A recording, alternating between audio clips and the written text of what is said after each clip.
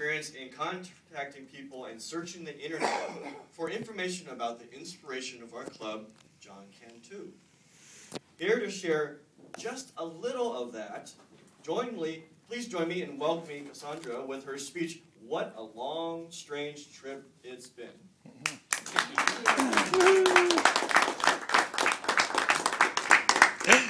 This is it, folks. I've been on a crazy adventure, actually over the last 2 years, contacting everyone that I could think of, and so many people that I had no idea I'd be in contact with, to learn some things about John Cantu that I could share with all of you, and that I could memorialize so that people in the future of LaughLovers will know why we celebrate John Cantu, his memory, his teachings, and those sorts of things.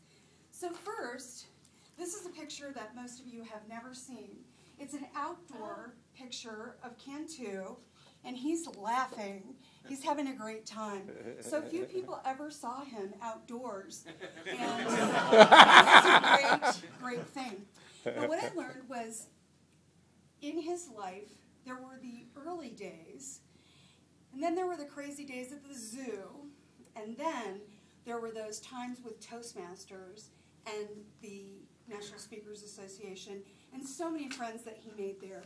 Now I'm going to show you a couple of things, but I also want to tell you some things that I found out in this research.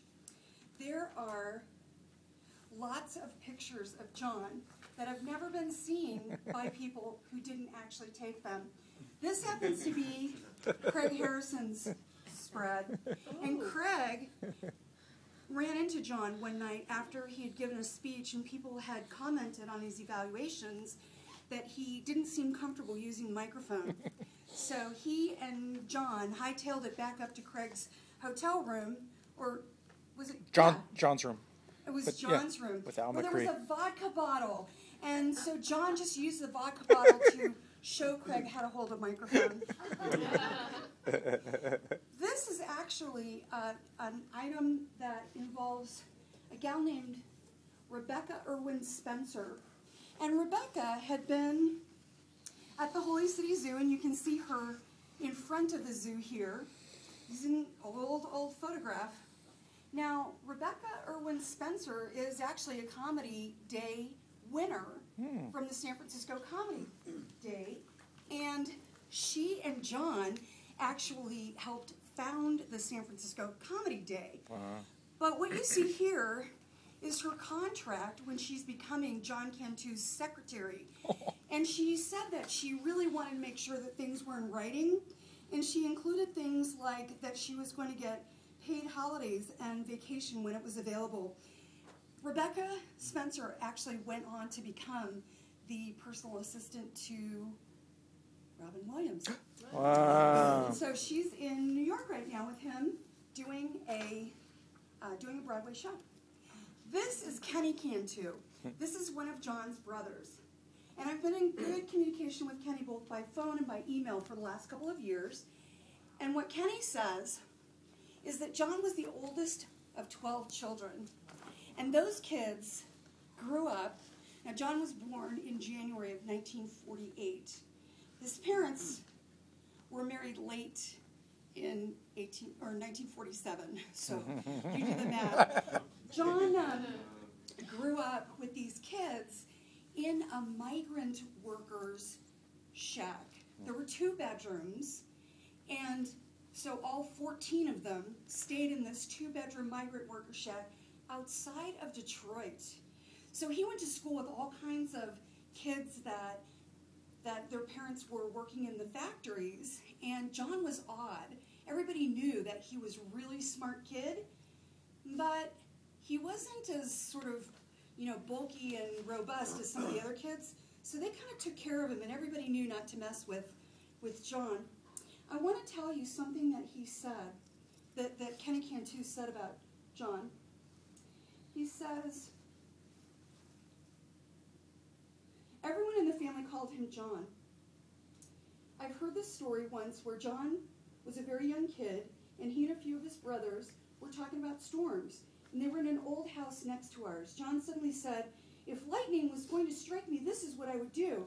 And he quickly jumped on a large old-fashioned mason jar used for canning. And of course it broke and cut the heck out of his foot. We lived in the black neighborhood and the lower income whites. So these two groups of people were John's early childhood role models.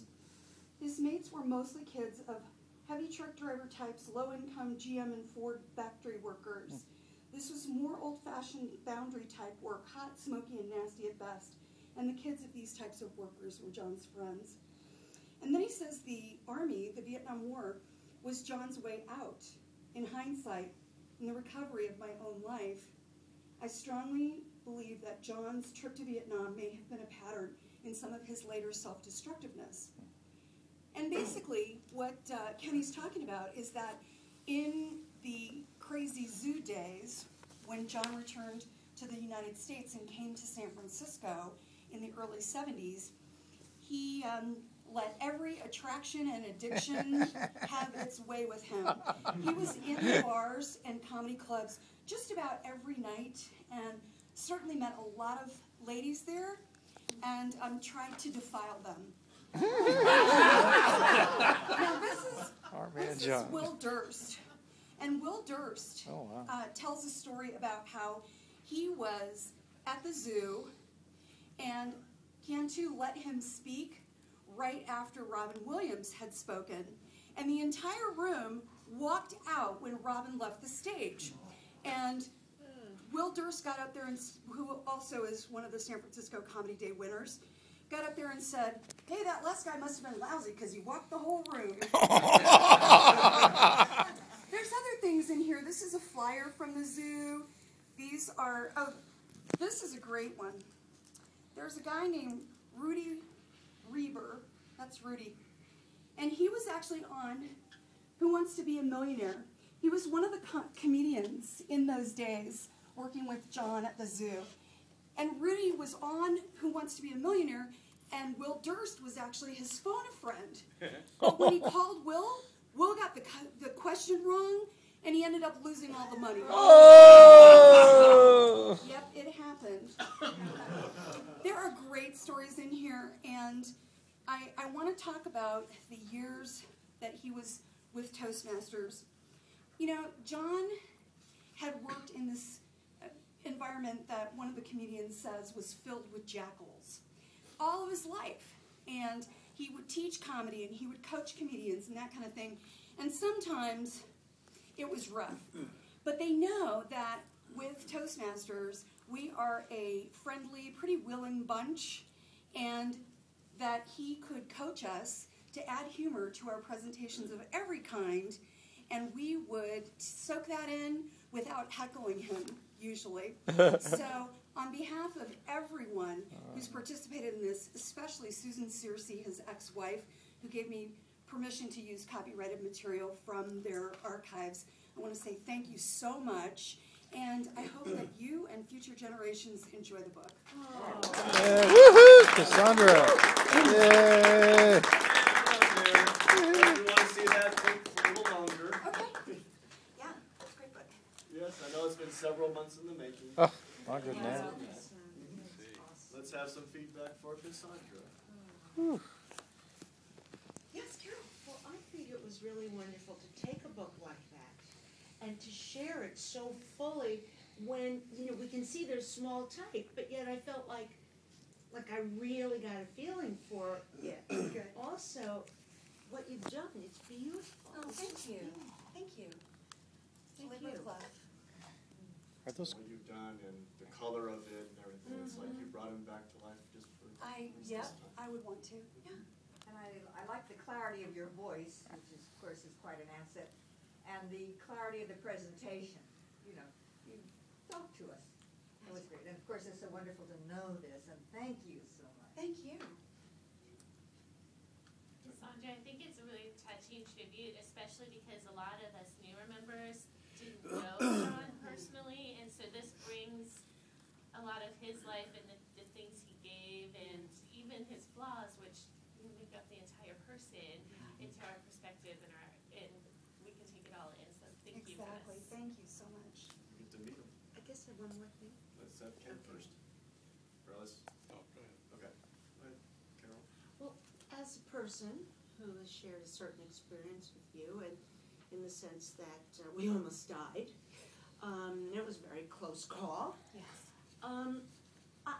I just can't help but sort of hope somebody would do something like that for me. And look what you've done for him. It's like maybe it's everybody's wish, but maybe other people haven't had to think of it the way I have. I have to say the hardest part of this whole process, I mean, there were literally times that I would just start crying because I thought, I wish that other people had known him, and virtually everyone that I was in touch with told me they miss him all the time, every day, that he was so important to them, and all these years later, they still miss him, as I do. Yeah. And I'm feeling like I'm getting a sense of who he is, and I even gave a little Cantu moment myself, and I had never met him. One more Because of from what, Willie. he's staying alive. Do any of his words remain? Amazingly enough, one of the things that Susan Searcy gave me was a transcript of a training that Cantu did. So he's actually introducing himself and how he evolved in the comedy world. And one of the things that he did was he wrote the jokes for cartoons for several years. And he sold them to all different kinds of nationally syndicated cartoonists. And those cartoons that I was just showing you, those are Cantu's. So yes, the words remain, and his cartoons are in here also. So please take some time and look at it, because you'll love him even more when you understand just how smart and funny and wonderful he is. And one thing I'd say, Mr. Claflin, is that one thing we loved about Cantu is he had a formula, just as you told us about the storytelling formula using Red Riding Hood as an example. Cantu told us how to formulate jokes from scratch by using a particular technique that he actually teaches in here. Yes? The reason, I don't want to go on too long, the reason I asked that question is that in the storytelling world, a lot of folks that were part of the whole Renaissance back in the 70s and 80s have passed away now. And we're doing these tribute programs where we don't talk about them, but we tell their stories. We sort of bring them back. We might have a musical tribute. And I wonder if somebody, or if you at some point, might be able to put together some of his words. So Oh, I'd love that. actually get to hear him. Yeah, there's a 3-page thing in here, and I hope that you really enjoy it. Okay, thank you so much. very much. Yes.